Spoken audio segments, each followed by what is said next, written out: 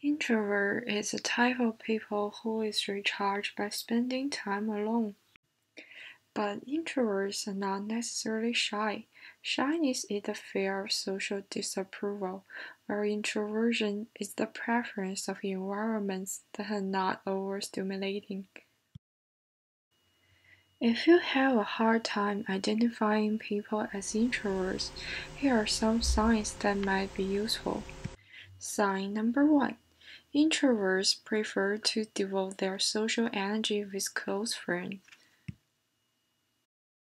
Sign number two. Introverts prefer to have solo hobbies, like fishing, so they don't have to be in a big group of people. Sign number three. Introverts feel really uncomfortable being around loud people, people who is always talking. Sign number four. Introverts find it's more efficient to work alone. Sign number five. Introverts tend to stay quiet in a big group of people. They won't talk until they have to. I am an introvert. Sometimes I feel like living in a nation of extroverts. It's common for me to hear people say, you need to talk more. I have a hard time carrying out conversation with people that I don't know. I just feel so nervous and don't know what to say. I don't want to be rude, so I make as much noise as I can, like but in fact, I just want to run away from this awkward conversation as fast as I can. I hate small talks. I really do. I feel exhausted when people give me too much details or talk too much. I get physically tired very quickly. My mind stops processing any information that goes into my head, and all the sound goes into my ears sound like some people are talking so much, and I feel I really need a nap after the tiring conversation. It doesn't mean that I hate people. I do love people. I wish everyone in my life all the best. I wish everyone can feel loved and cherished. I wish everyone can feel welcomed, but I just don't oftenly say it.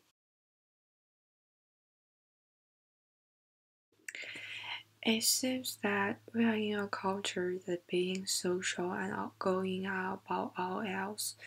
I used to feel really bad for being quiet. I tried so hard to be an extrovert, but I failed.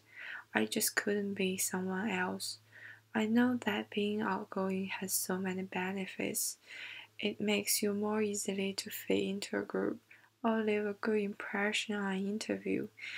I may try to pretend to be a social person when it's needed, but I still believe that introvert people are needed in this world. We are thinkers. We tend to reflect inward a lot, and sometimes that mind just won't shut off. We think first, talk later.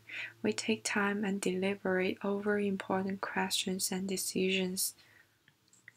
We are observant. We pick up on parts of our conversation or surroundings that others may not observe. We prefer to spending our creative time thinking, reading, or writing in solitude rather than bouncing ideas off each other in groups. We are also listeners. We pay attention to others so we can in tune with what other people saying in the group. A world without introverts would be a world with few scientists, musicians, artists, poets, filmmakers, doctors, mathematicians, writers, and philosophers. In fact, some of our leaders in history have been introverts. For example, Eleanor Roosevelt, Rosa Parks, Gandhi. All these people describe themselves as quiet and soft-spoken and even shy, and all they took the spotlight, even though everyone in their bodies was telling them not to.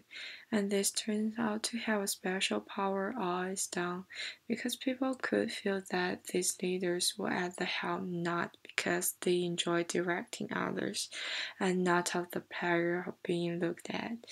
They were there because they had no choice, because they were driven to do what they thought was right. I am an introvert.